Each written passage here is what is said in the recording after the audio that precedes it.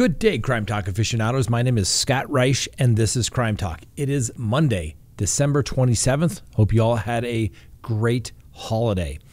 First on the docket, I need you to go take a look at the video that we just put up today after a press conference from the district attorney regarding the 110-year sentence for the trucker. Go check it out. Next, the jury resumes deliberations in the Aguilera-Maxwell case.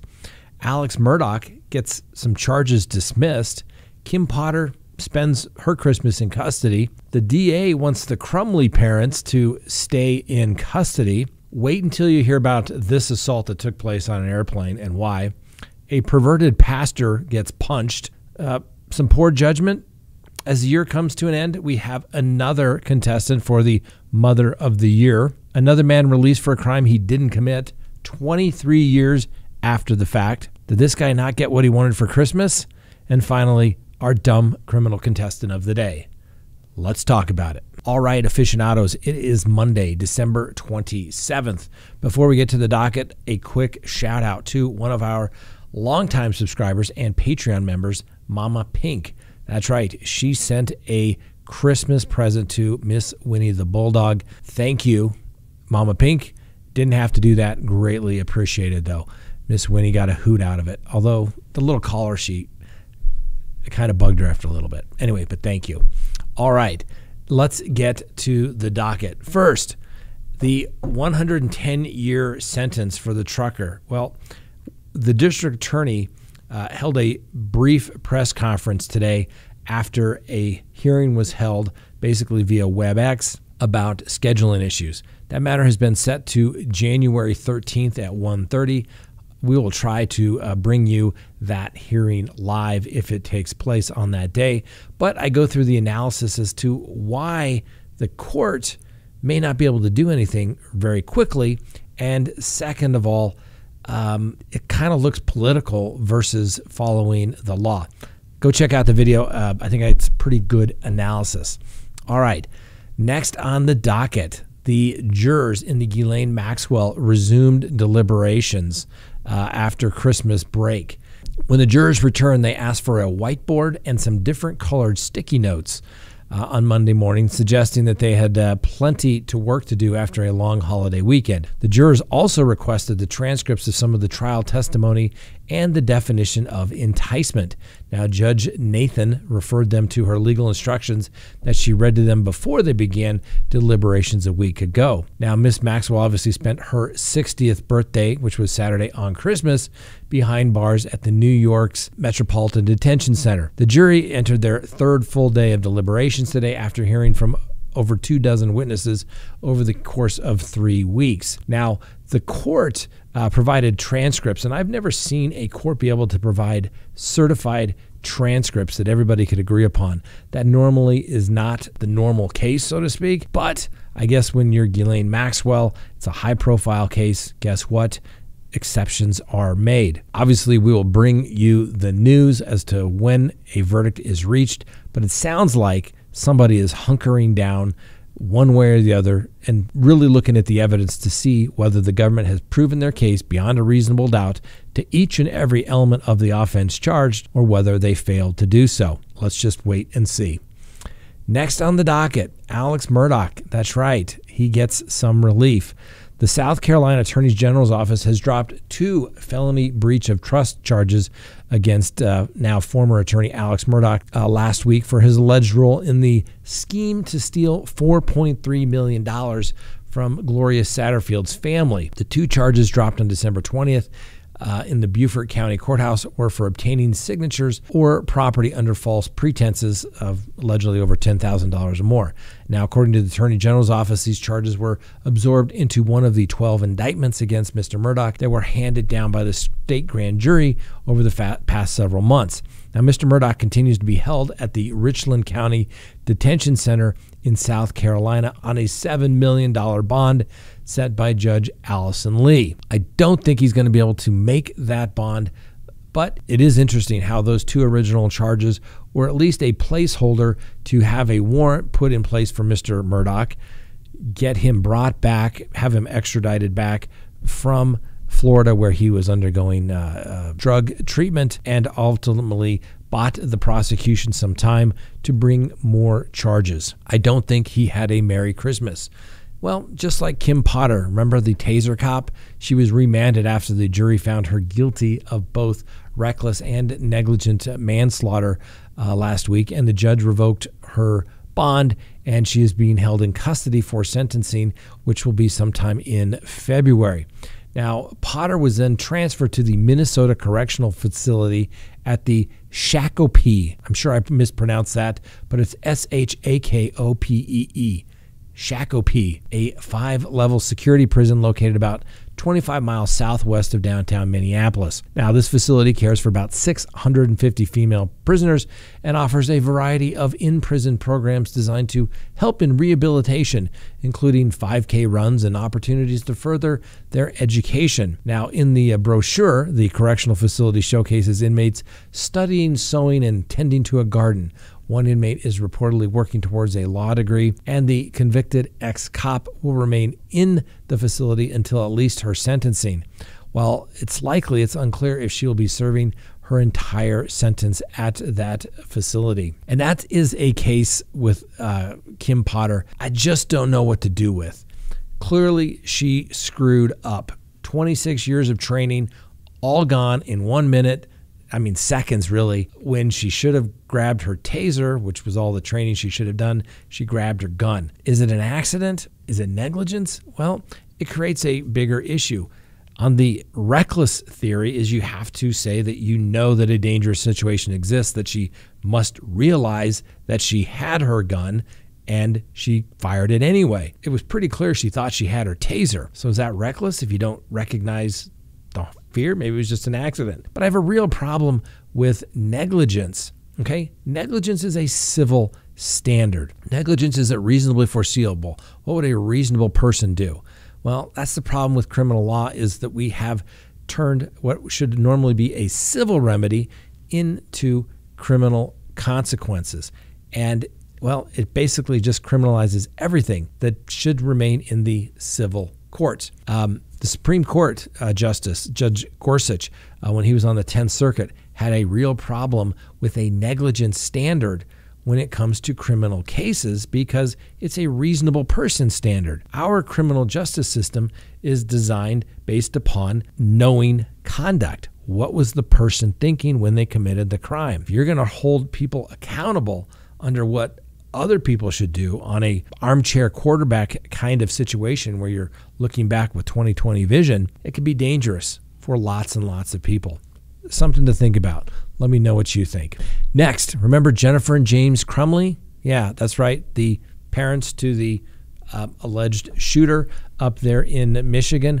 Well, prosecutors in a filing say the parents of the alleged Oxford High School shooter, Ethan Crumley, are at a greater risk of flight now when they were arraigned on involuntary manslaughter charges earlier this month. It's also alleged that the couple willfully ignored the needs and well-being of their son and the threat he posed to others. Now, in their filings, they stated that the defendants were in a better position than anyone else in the world to prevent this tragedy, but they failed to do so. Now, the Crumleys requested a modified bond last week, and the prosecution detailed in their filing how the couple is already $11,000 behind on their house payments, and they have sold their horses, which show they will flee if they get the opportunity. Now, the filing also details that the parents had 4 cell phones at the time of the arrest and attempted to destroy one of the phones. Now, the filings detail Ethan Crumley's state of mind in the 6 months before the shooting, saying his parents were aware that he was sadder than usual, that his only friend had moved away, and that he was sending his mother disturbing texts about his state of mind. Prosecutors alleged that while their son was struggling, his parents spent several hours a night, 3 to 4 nights a week, at the barn caring for their horses, and that one of their parents was having extramarital affairs. Now, prosecutors emphasized that the defendants were focused on their own issues, including substance abuse issues, and perhaps the most disturbing part of the filing was that when the prosecutors alleged that Ethan Crumley had been torturing animals and kept a baby bird's head in a jar at his bedroom floor. Prosecutors then accused the Crumleys of willful disregard of the clear evidence of their son posed a serious risk to other students on the day of the shooting. They argued that all the parents had to do was tell the school they recently purchased a gun for him, ask him where the gun was, open his backpack, or just take him home. Attached to the filing was the drawing made by Ethan Crumbley on the day of the shooting. The picture includes a drawing of a gun and the words, "The thoughts won't stop. Help me." The prosecutors also said in a school shooting, it is not uncommon to find evidence of intent and planning after the shooting. What is novel about this case is the defendants were made aware in graphic form of the serious risk posed by their son prior to the shooting, and as we know, the teacher found the drawing on Ethan's geometry test and turned it over to the school officials, who scheduled a meeting with the Crumbleys and instructed the parents to provide counseling for their son within 48 hours of the meeting. The parents declined to take their son out of school that day, and he was allowed to return to class. This is all according to the prosecutors. Now, after the shooting, the Crumbleys retained attorneys for themselves, but not their son, and Jennifer Crumbley said to a coworker in a text that her son's destiny is done and she has to take care of herself. Can't necessarily disagree with that. Now, once again, this is a situation where if parents were prosecuted for everything that their children did, every parent should be afraid, particularly if you have a teenager that is depressed, okay? The parents said, I'm not going to take him out of school, but they didn't say they weren't going to get him counseling within 48 hours. This has got to be every parent's worst nightmare, not only to the deceased, but to the defendants' parents themselves. And I'm certainly not condoning it. You'd like to think that this was, basically something that you would hope that the parents would intervene and know about. Okay, just because your kid is depressed, oh my God, a teenager depressed, moping around, oh my gosh, that's so novel. How could the parents have missed that, right? And think about it, ladies and gentlemen. In all of the other school shootings, and I'm not condoning them, for God's sakes, I'm not. But how many times have the parents ever been prosecuted? Zero that I can think of. Zero. Why? Because we don't hold other people accountable for another person's actions unless you actually agree, unless you are a compliciter or you are a co-conspirator. We just simply do not do that. Now, the Crumbleys are may not going to get the Parents of the Year award. It sounds like they got a lot of issues going on themselves. But the reality of it is we normally don't charge people for conduct of another. Think about it. Here in the state of Colorado, we had that whole school incident called Columbine. And there was lots of evidence that the parents, you would think, would know or should have known, or why didn't they know? They were never prosecuted because they didn't go in and actively participate or support the children in doing that. Now, it's not illegal to provide a teenager a firearm as a gift, and it was apparently locked up at the house, or they believed that the firearm was still locked up. They didn't believe that he had the firearm in his possession. And just saying, well, you should have done this. Well, they were under the belief, apparently, that the firearm was locked up. So why would they believe that they had to check the bag for the firearm? Now, don't get me wrong. The kid, he needs to go away for a long, long time. He literally destroyed families with the death of 4 young people whose lives were obviously taken far too soon. But the law is supposed to make decisions with neither passion nor prejudice, and you want to charge the people that are responsible, not the people you think you want to be responsible.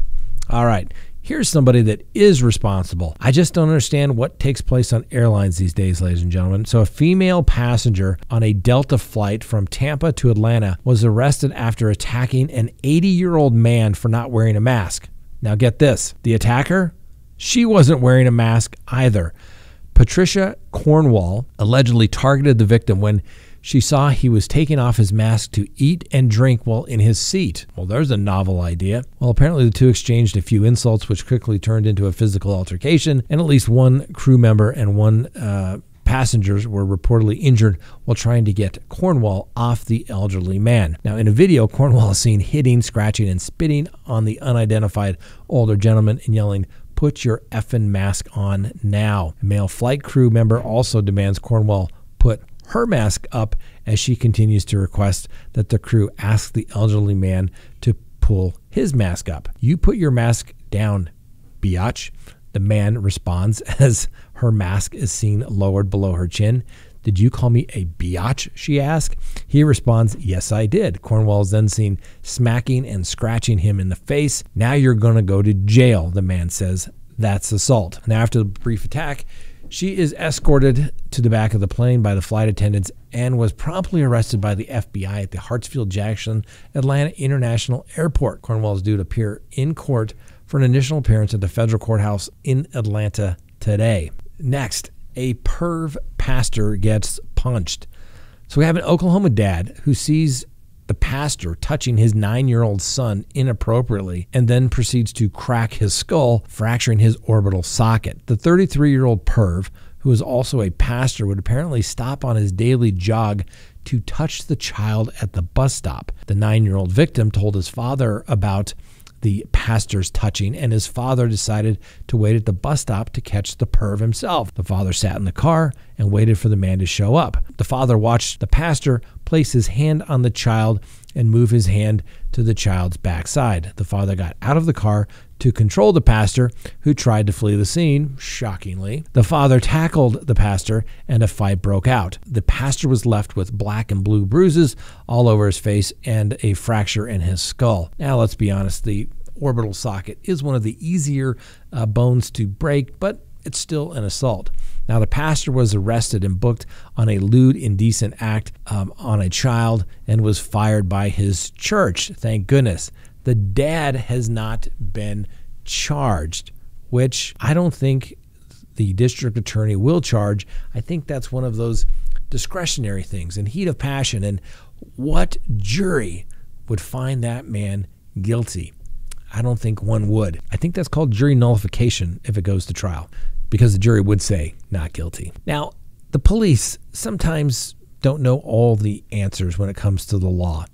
So a North Carolina police chief has been suspended for reportedly telling officers that they could obtain a COVID vaccination card at a self-vaccination clinic. Now, Chief T.J. Smith of the Oakboro, North Carolina Police Department was determined to have violated both the town personnel policy and a police department policy manual. The investigations allege that the chief told officers and troopers there was a vaccination clinic where they could give. The investigation alleges that Chief Smith told officers and troopers there was a vaccination clinic where they would be given a syringe to go into a bathroom to self-inject or dispose of the vaccine. Now, Smith allegedly said there was an arrangement with a pharmacist that either way, the officers would receive a vaccination card. Now, Smith reportedly told the investigators that he did not view anything wrong with this self-vaccination procedure, as he was unfamiliar with the policy at the time of the vaccine rules. Now, Smith also learned after doing research that the self-injection procedure was against the rules. Who knows? But I guess that, what do they say? Good initiative, poor judgment, or just get the vaccine. Or if you don't, I get it. Lots of issues there. We're not going to get into those, but I don't know. Let me know. Do you think the police chief did the right thing, or did he just make a big old mess for himself that he shouldn't have been involved in? All right. We've brought you Parents of the Year contestants, and we have one more contestant as the year end rapidly approaches. A woman allegedly had her 12-year-old daughter fly from Texas to Georgia for a man to sexually abuse. Investigators claimed that they learned that the mother, Adrienne Klein of Gulf Breeze, Florida, had her daughter travel to meet with 20-year-old Gesart Hoxha, Gesarthoxha, I guess common pronunciation. And he's a resident of Beaufort, Georgia. Now, detectives learned that Klein and Hoxha facilitated the transportation of the 12-year-old across state lines, and police executed a search warrant at Hoxha's home. Large sums of cash, explicit photos of the victims were uncovered. Hoxha and the minor exchanged several messages online, including the explicit photos. Klein and Hoxha arranged travel to the county for Klein's 12-year-old daughter by purchasing the flight for the child to fly from Texas to Gwinnett County, and provided money for the hotel stay. Klein was charged with enticing a child for indecent purposes and cruelty to children in the second degree, and she is facing extradition from Florida to Georgia. Now, according to records from the Santa Rosa County, Florida Sheriff's Department, the records show that she was booked in on December 14th and remains locked up without bond. Hoxa is charged with multiple counts of abuse of a child, but online records from the Gwinnett County show he was released on a bond on December 15th. Ladies and gentlemen, what kind of people are there in the world? Well, people that do not have good intentions for their children as well as yours, which is why everyone should go to crimetalksearch.com and sign up for a background subscription service. I'm telling you, if there is someone in your life that you have just met, okay, you need to check them out. Whether this be friends, whether this be someone you are dating, whether this be parents of the children that your kids hang out with, you need to check it out. You're going to get information regarding their criminal history, marital status, divorce records, property records, things that people probably aren't going to volunteer to you because it's going to make them look bad. We've had more people send information saying, wow, I got involved in this relationship and it turned out this guy had charges for abusing children. I'm telling you, ladies and gentlemen, this is parental malpractice. It is dating malpractice if you are not checking people out. Go to crimetalksearch.com. You'll be happy you did. There's one way to make sure you start out the new year right. Go to crimetalksearch.com. Next on the docket, 23 years for a man who didn't commit a crime. That's right. That's a Georgia man who spent 23 years in prison was released this week into the arms of his family almost 8 years after DNA evidence presented in court pointed to another man as the rightful suspect in a 1998 murder. Now, Devonia Inman was released Monday from the Augusta State Medical Prison. He was sentenced to life without parole over a murder that unfolded outside of a Taco Bell in Adel, Georgia.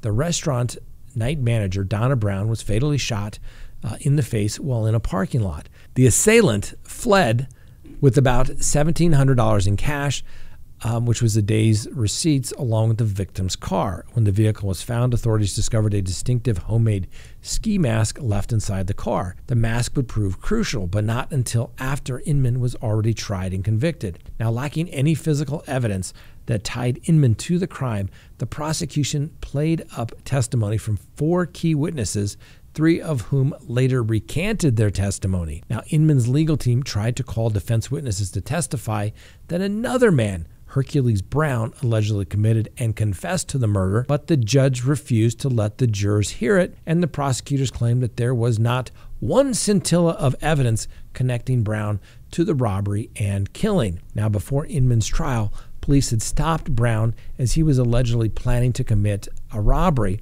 and in his car they found a homemade mask similar to the one linked to the Taco Bell murder. Meanwhile, with Inman in jail, Brown was involved in an armed robbery months after the Taco Bell murder that left 2 people dead. Brown pled guilty to those murders and was sentenced to life without parole. Years after Inman's conviction for malice murder and armed robbery, the Georgia Innocent Project picked up the case and secured post-trial DNA testing on the mask that showed Hercules Brown's DNA, and only his DNA was on the mask. Now, subsequent legal efforts led to a ruling last month that ordered a new trial for Inman after a judge who concluded that the prosecution had withheld evidence, tossed out the conviction. So, ladies and gentlemen, in all of the cases that we hear about someone spending decades in prison for a crime they didn't commit, what is the common thread? Eyewitness identification, right? Eyewitness identification. So faulty unless somebody really knows who the person is and gets a good look. And then the next thing, what is it? That's right, prosecutorial misconduct. Prosecutors withholding evidence because they want to get a conviction. They're more interested in winning than they are doing justice.